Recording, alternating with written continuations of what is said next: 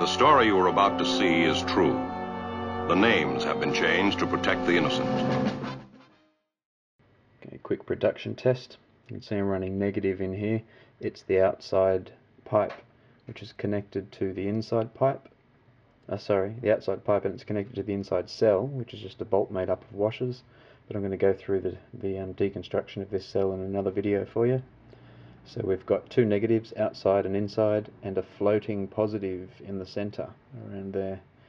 The water is 1.5 or 1/3 of a litre of water straight from the tap here, which is great water straight out of the lake. It's not heavily chlorinated or anything like that.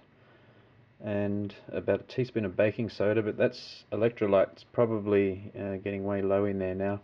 It's a recycle. I've been using this electrolyte to condition another cell. Just recycle the water. So here we go at 12 volts, and you can see I get a nice little production there.